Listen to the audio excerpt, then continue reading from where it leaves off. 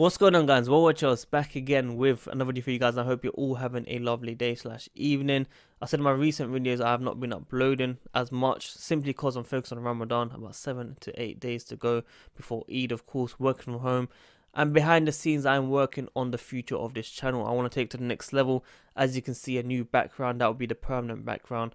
A few texts, a few images, hopefully more insight to what I'm speaking about so you guys understand a lot more.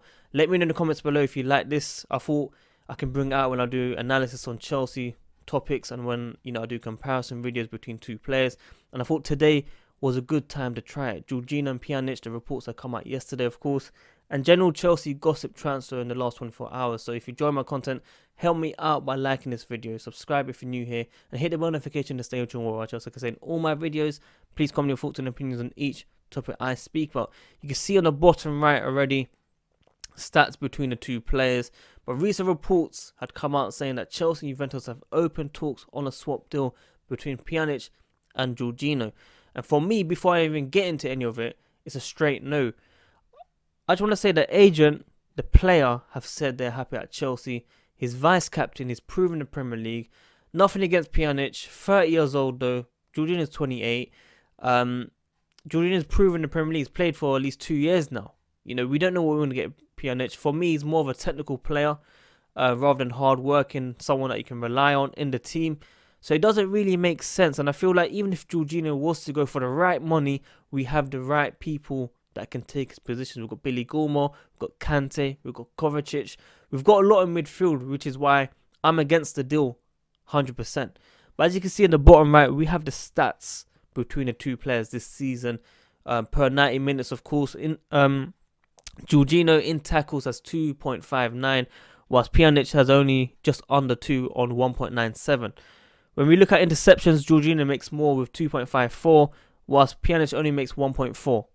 These are big differences from two similar type of players that will do the same job kind of in the same way. I get it, Sarri loves Jorginho. He wants Jorginho to join him at the third club in a row. But, when you read these stats, when you look at more recoveries, Jorginho makes way more, 9.55. Pjanic only makes just under 7. Influential. Jorginho's vice captain. He leads Chelsea many ways. If Asby doesn't, Jorginho is there, which is why we definitely need him. Total duels 1. Jorginho just under 5 per game. Pjanic has 4.25.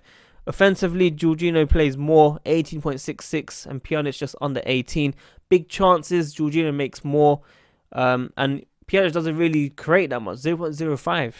Goal contribution, Jorginho just about wins with just a small amount.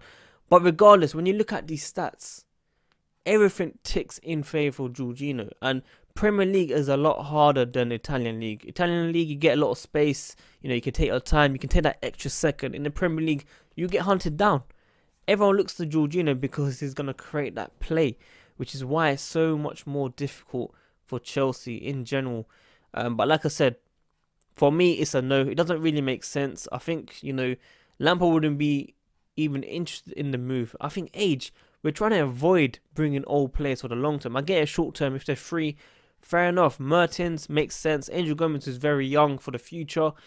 But it really wouldn't make sense for this deal to happen. If we were to sell Jorginho, it has to be for big money, where we can use that money elsewhere for like a Sancho, that big signing that Chelsea fans want to see. So hopefully, you guys can see the stats on the bottom right. You guys, see how important Jorginho is to this Chelsea squad. Not just on the pitch, but off the pitch. He does a lot for this team. He's come through a lot, a lot of booing in the first season because of Sarri's son, which I think was still wrong. But from that, he's just shown his mentality. He's up there. When you look at comparing it to Morata, you see a big difference, don't you? So hopefully you guys enjoyed that comparison. Hopefully you agree with me. Let me know if you don't. Let me know if you want to see Pjanic at Chelsea and why. The next topic I want to speak about is from ESPN. They've come out recently saying Lampard isn't even interested in Pjanic if this deal was to happen. We know Sarri wants Jorginho more. That is normal. But it doesn't mean Chelsea have to sell. If you want Jorginho, pay that money. Chelsea want to sell a lot of the players this season. However, they want to resist selling Kante, Jorginho. But they want to get that money in to help spend around in different positions that we need. Ben Chilwell is still our number one left back target according to ESPN. And also Dembele, the striker, is also our preferred option. Not Victor, that we're hearing from other reporters.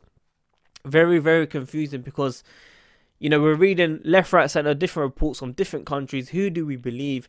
ESPN have got Ziyech right, which is why it's very, you know, careful. That's why I listen to these guys a lot more, because they're getting these type of deals right.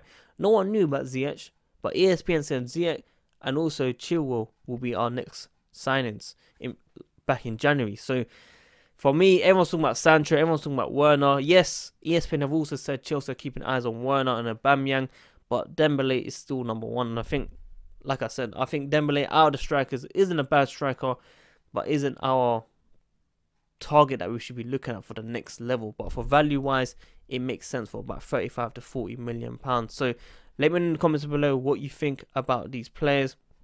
Angel Gomez, United are relaxed on the situation, but Dortmund, Barca, Chelsea want this player. There's something about this player that, you know, he's free, risk free. If it goes wrong, you can sell him. And also, news on Boga, we don't want to buy back clause. We don't want to, like, what's the word? Launch it. Is launch it the right word? Activate it. Look, I can't think properly on this video, man. But yeah, it doesn't really make sense because it's about 12 million. Why would you not sign the player? But, you know, Chelsea know best. I got some very, very big news right now. Atletico called Mourinho. Try to say, you know, we can't pay this 48 million for Morata right now. You know what Mourinho said? You better pay that money. We want that money right now. So for now, the news is still going ahead. The deal's still going ahead. The money's still coming ahead. And I got other big news. Bakayoko. We're in talks with PSG about £31 million. £31 million for Bakayoko. I rooted for this guy so hard, yeah, that we're still making money back on this player that let us down so much. The mentality with him and Morata, I don't know how we're getting this type of money, but well done to Marina, man.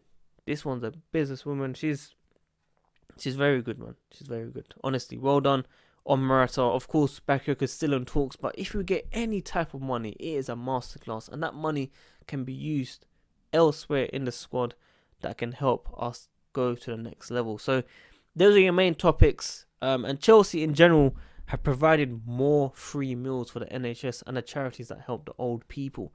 We've taken it to 115,520. Amazing. But you won't hear the media speak about it too much, would you? No. It's our job to share it out, though, because Chelsea talk about it on Twitter and on the Instagram, but we need to push it out even more. Chelsea fans, you know what to do. Go share it out. Also, the government has said football will be returning on the 1st of June. Players already returned back for training. Mourinho wants to get it going. If not, stay at home and watch the Bundesliga. Bundesliga is starting this weekend, of course. I don't know who I'll be supporting, whether it's Dortmund, Red Bulls. There are many good teams in that league that I'll be, you know, watching, of course.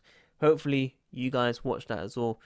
But the Premier League returning will be very interesting. For me, it's a way of getting Liverpool to win the title. I think that's what they really want more than anything else. I think they want to gift Liverpool that title.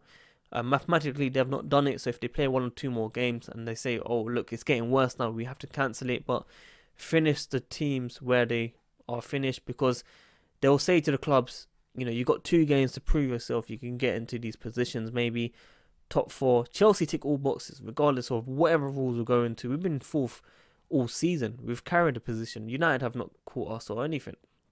They're closer to the bottom half than to us. And we're in the Champions League already. We're in the Europa League.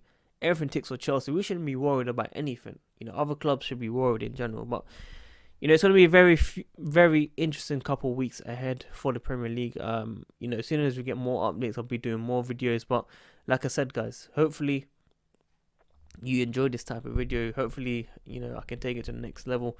Let me know if you want to see this more often on this channel, yeah. But yeah, guys, make sure you like the video, subscribe, hit the bell notification to stay tuned on Chelsea, because in all my videos, please comment your thoughts and opinions on each topic I speak about. I really, really appreciate everyone that watches this video.